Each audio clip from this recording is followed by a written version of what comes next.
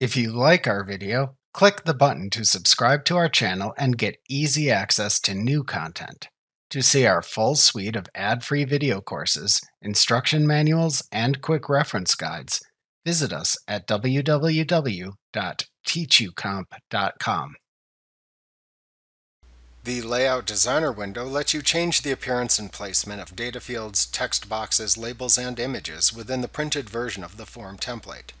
Within the Layout Designer window, you will see the printed version of the form within the main screen, surrounded by a ruler that appears at the left and top sides for measurement purposes. You should also see the margins of the printed version of the form.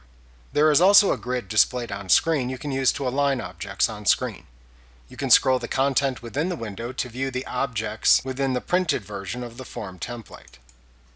There is a toolbar at the top of the window that contains buttons that let you manipulate the selected objects within the window.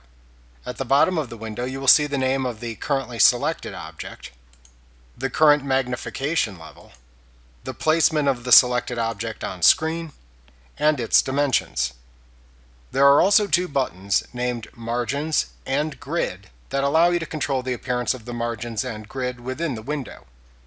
You also have a checkbox for Show Envelope Window, which you can check to show two areas within the window where window envelopes will display billing and return address information.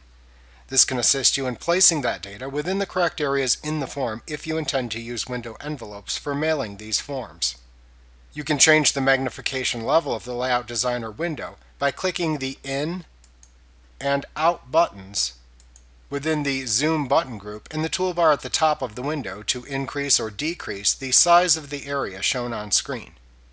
As you make changes to the objects in the Layout Designer window, you may make a mistake or make a change you do not like. You can click the Undo button in the Undo Redo button group in the toolbar at the top of the window to reverse changes you make. If you accidentally click the Undo button too many times, you can click the Redo button to reapply a change you have accidentally reversed. After making changes within this window, you can then click the OK button at the bottom of the window to save the layout changes and return to either the basic customization or additional customization window, depending on which window you were previously viewing before you clicked the Layout Designer button. You can also click the Cancel button if needed to cancel any layout design changes you made and return to the previously opened customization window.